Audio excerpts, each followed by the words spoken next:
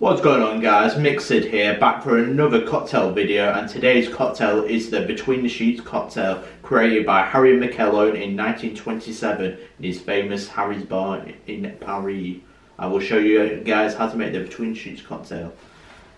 Right, so get your shaker, put some ice in it first. 30ml or 1 ounce of a brandy. Napoleon brand we're using. You can use cognac if you want.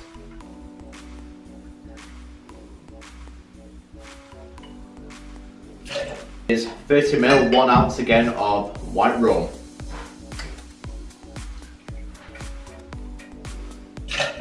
Is 30ml or 1 ounce of Cointreau or triple sec.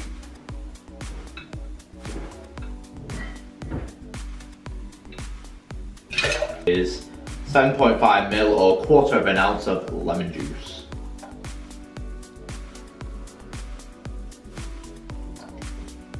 Shake it vigorously for a good 5 seconds.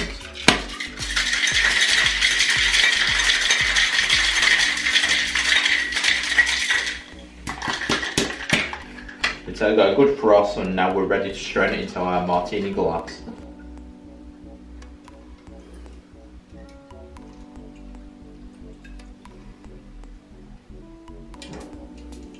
And now it's time to garnish this cocktail like any good cocktail should have.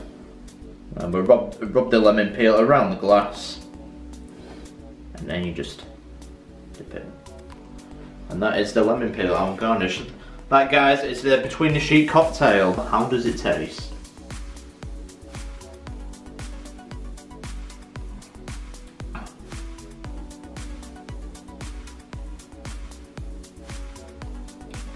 Quite an unusual taste. Not my normal one I'd prefer, but it's quite nice.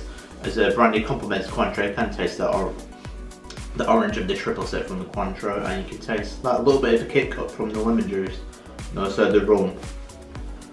Well, I hope you guys enjoyed the video. That's the Between the Sheet cocktail. Don't forget to like and subscribe and share to the MixedSid if you wish to see more cocktail videos. And you can check out my social media in the description below, the Twitter, Facebook and Instagram, MixedSid as well. And I hope you guys enjoyed the video. And I will see you guys for the next cocktail video. Cheers, guys.